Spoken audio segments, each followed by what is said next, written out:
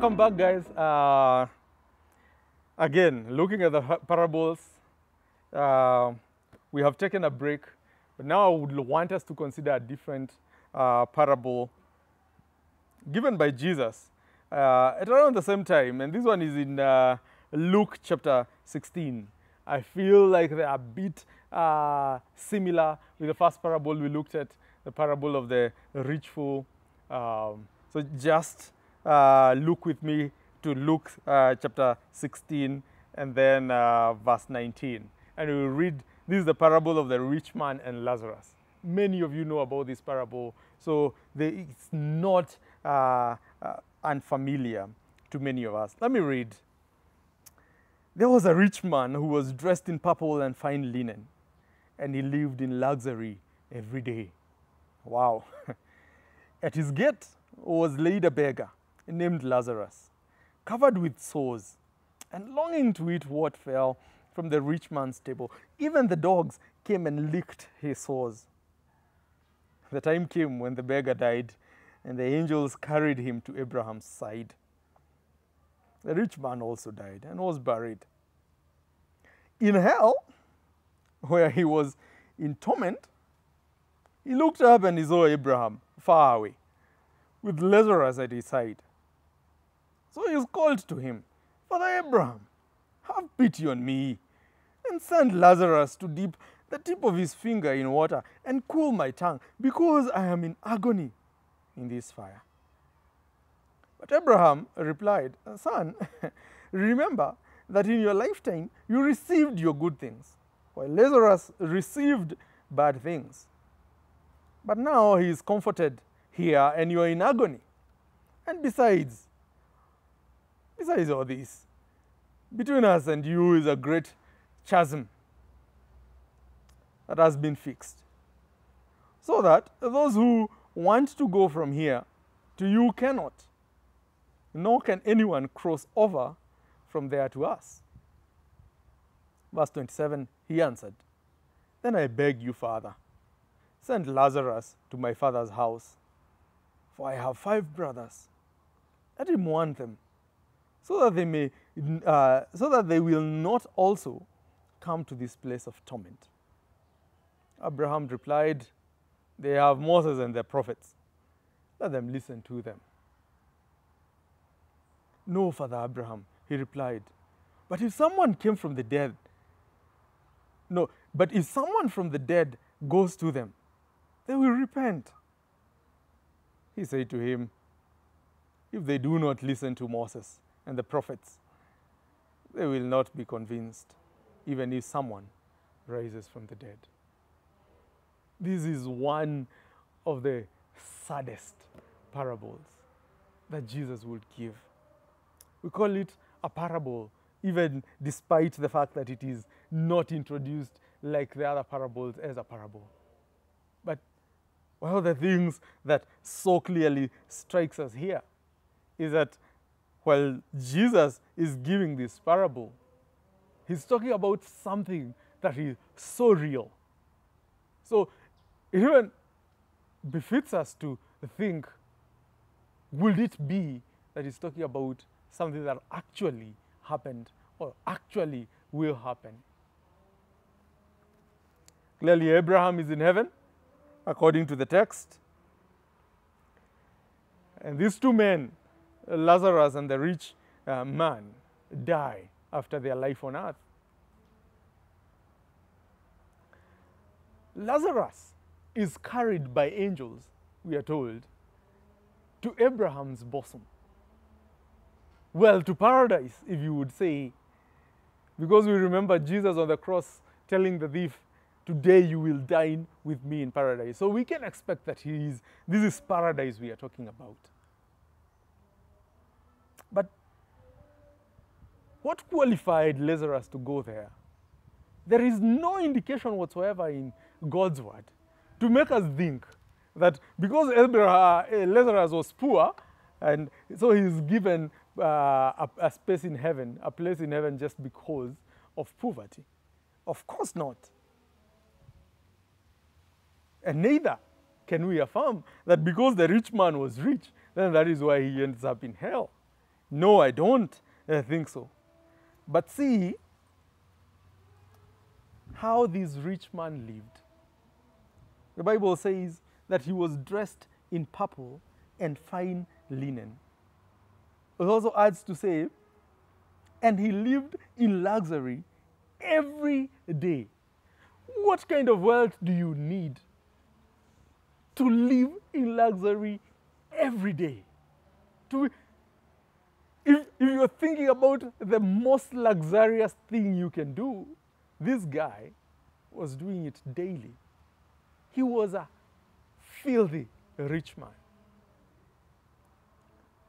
The Bible tells us that at his gate, and this is the sad part, that Lazarus was not far removed from him. He was sitting at his gate. Lazarus was covered in sores, longing to eat from the rich man's table. Wouldn't he have shown a little kindness to Lazarus? Wouldn't he have been gracious enough to provide him with food or some shelter of sorts? Perhaps even find medication for him with his sores. So bad were they that even the dogs came and licked his sores. Different people might look at this differently. When dogs are licking your sores, first, dogs were despised of all animals in Israel. And even the most despised of people was compared to a dog. A dog was licking the sores. Someone would think that maybe licking sores because to agonize the Lazarus father. But maybe even dogs looked at Lazarus and his state and they were thinking, how can we comfort you, Lazarus?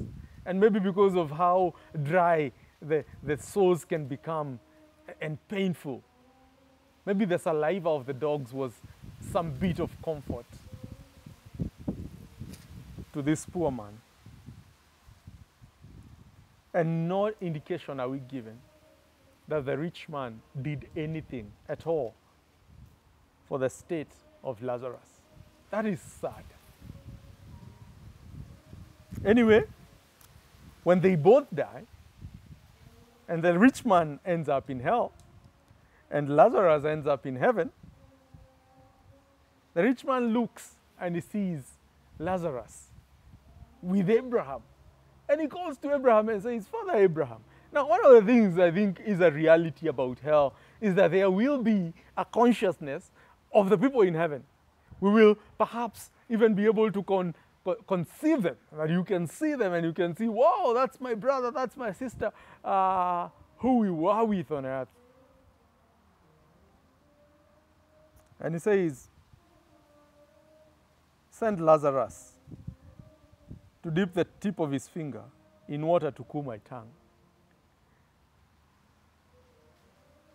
I don't think this is literally to cool his tongue. Again, at this point, we do not expect that the rich man has a body. But we know that his soul has gone to hell. His body will be resurrected on the last day and joined with him in hell, but his soul is in hell, in much torment. So much agony is he that he says, he calls the situation he is in fire. He says, because I am in agony in this fire.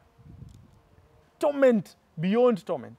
Later on, he can't even wish this for his brothers. He tries to plead with Abraham, help that my brothers will not go through the kind of pain that I am going through. But even at that point, it was pointless. Abraham looks at him and he calls him son. For sure we know that he's not a son of Abraham anymore, because at the place he is, it is not possible for Abraham to do anything about his estate. He calls him Father Abraham. But guess what? There's nothing he can do. Abraham It says, there is a chasm between us and you. We cannot come to where you are. You cannot. This torment is for you eternally. There is nothing we can do about it. You just have to live with it. Oh, so sad. One of the things I want to believe is that the best state we would ever be is here on earth. Because here on earth, for the sinner, for those who do not know God, there is a chance that we would use the earthly possessions God has given us, that we would use the high places of privilege God has given us to glorify Him, to serve one another, to show kindness and love, and to do good works. Not, of course, to presume that those good works will earn us a place in heaven. Of course, that is not what I'm saying. But God has given us resources for which we can use to glorify Him on earth. This rich man did nothing of that sort. This is extremely sad for him. Because at this point, whatever wishes he has, he can receive nothing.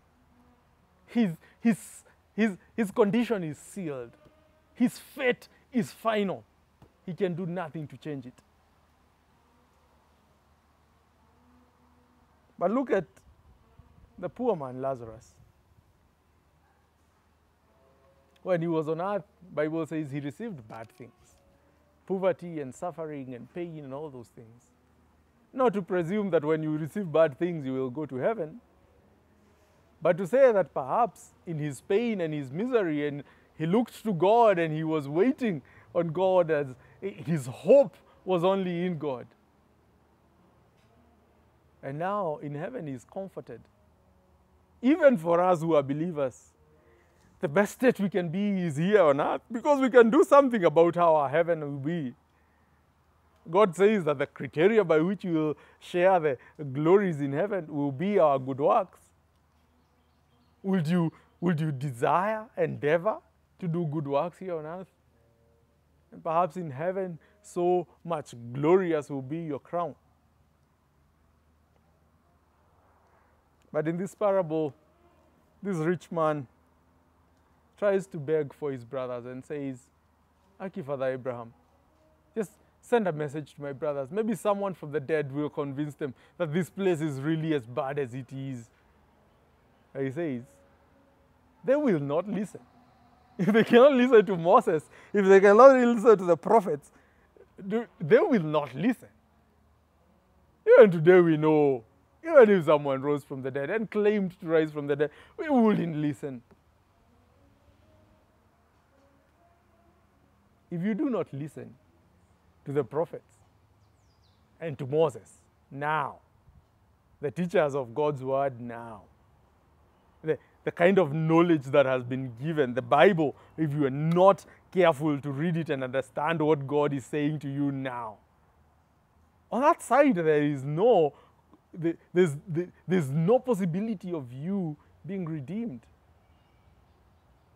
Would you heed the word of God sent to you through the prophets, through Moses, through the teachers, through your pastors, through your study? When you read God's word, would you heed God's word now? Anyway, he says, even if someone was sent from the dead, they would not listen. I don't know how our hearts are. Maybe we are those who, like the Jews, think we are believers. Father Abraham, yeah, he was a Jew. He expected that he would go to heaven on account of that. But no.